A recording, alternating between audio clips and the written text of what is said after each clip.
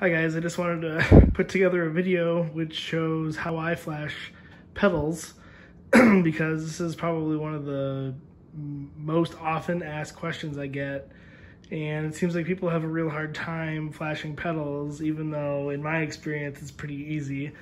There's two methods to do it. If you have a newer pedal that already has firmware on it, you can flash it, although I'll be honest, in my limited experience, I haven't had good luck with can flashing, so I almost exclusively use the voltage method because it almost always works for me and I haven't had any problems. And I've flashed batches of pedals. I flashed a batch of 30 pedals and it only took about, I don't know, 5 minutes. So this is how I do it, and I'll just give you a little rundown on what I have. So I have my really old Linux machine.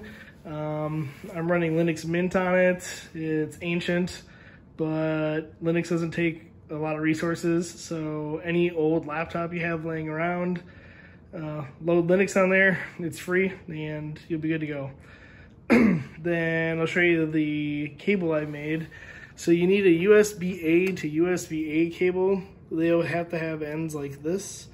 What I did is I took two old lightning cables from Apple devices that were broken, and I cut them in half and wired them together. So I have a super ghetto setup, but it works just fine. So you can see, cut the two wire ends off. I run ground to ground, red to red, white to white, green to green. So data to data, power to power. And then you can see there right here, I run the hot to a test lead, and it's just like jammed in there right now. And then that test lead has a pretty fine point on it, and I can use that to connect power to the via on the board so that it goes into DFU mode. Then you can see the other end of the cable is just another USB-A connector. So we'll move on to the pedal. This is actually a Honda pedal.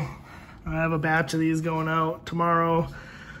So I'll show you where you apply power on the board. I had issues with connections on pedals, so I actually use really nice Molex connectors now that I don't have issues with connections coming loose.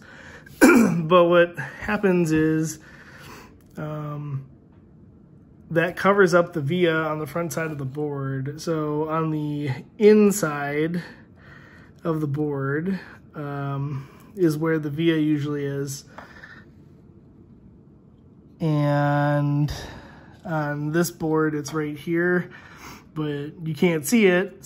But the good news is on all the boards that I make, the via is all the way through. So if you flip it over, I'll show you where I apply power.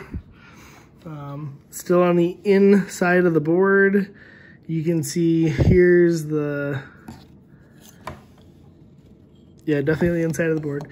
There is the 6 connectors for the pedal, and you'll see right here is where the via is. And the way I flash the board is I take my USB-A connector. 1 second here, I'm gonna connect it up. So I connect one side of the USB cable to that, and then over here I have the other USB cable. And what I do is I use the power from this to apply power to that via, and then I just plug this into the computer. And you don't need to hold it for any period of time. All that happens is if that via sees 5 volts as power is applied to the board, and then it boots into DFU mode. And you know this is right when you plug it in and the LED doesn't light. That's how you know you're in DFU mode. So I'm going to go ahead and do this. I can't do it with one hand. So once again, I'm just gonna, while I plug in the board into the computer, I'm going to apply power to that via right there, and then it'll boot into DFU mode. I'll do that now, and I'll come back when the board's in DFU mode. All right, we're back. You can see we're plugged into the computer now. We're plugged into the board, and if I flip it over, you can see there is no LED lit. So that's how I know the board's in DFU mode. And I'm gonna head over to the computer and we'll show you the commands in Linux you need to flash the pedal. It's pretty easy. Okay, we're back, and I apologize for the ghetto setup here. I'm just shooting the screen, but you'll get the idea. So the way I do this is I just git clone the comma repo that you need right onto your computer. I don't put it on the Eon, just straight out on the machine. And in this case, I've called that directory Honda Pedal, and you can type ls to see what's in there, and you can see I have another directory in there called Panda. So once you know where your code is, you can just go to that directory. So cd panda, and then that brings me to that directory. If you list that out, you can see there's another directory called board. And then within board, you can see there is another directory called pedal. Excuse me. All right, so if you go to pedal, you can see that there's a bunch of make files. So make file, there's an object folder, or whatever.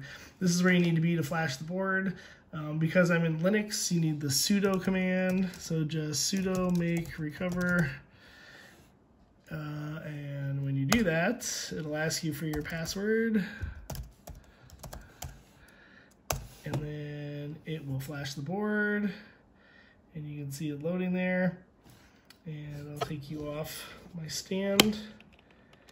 And you'll know you did it right because immediately after you send the command, the LED on the board will light up. You will not need to disconnect power. And that's how you know that you have good firmware on your board. Leave comments below if you want me to answer any questions on anything specific, but this is how I do it. It works on Linux, and it should work almost exactly the same way on Mac if you guys have a Mac computer as well. It probably won't work as good on Windows because Windows doesn't natively run Linux like Android Linux or Mac OS does. So let me know, comments below, if this worked for you, and hopefully this clarifies some of the issues people are having. All right, take it easy.